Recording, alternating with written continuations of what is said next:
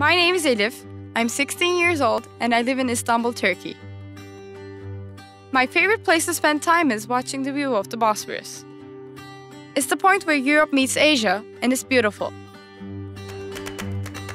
Istanbul is a city that never sleeps. Because I live in a big city, I face environmental problems like pollution on a daily basis. I found out that petroleum-based plastics are causing a vast amount of pollution and that bioplastic is a solution. It is cheaper to make and recycles a waste material. Bioplastics can be made from potatoes because of the starch in them. So the aim of my project was to see if I could make plastic out of organic waste material. Bananas contain a lot of starch and are therefore a potential plastic material. I researched the current methods for creating bioplastics, and I worked for 2 years developing my project.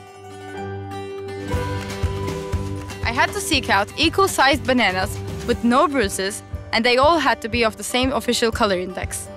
I did encounter some strange looks while I was picking them. The peel is something we throw away every day, but little do we know that it could be put to much more use. The process includes dipping the peel in sodium metabisulfite solution before boiling and pureeing them. The paste is transferred into a petri dish and baked.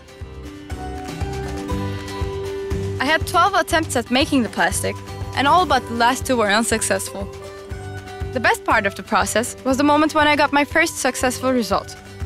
The type of plastic I've created can have many uses, including cosmetic prosthetics and the insulation of cables.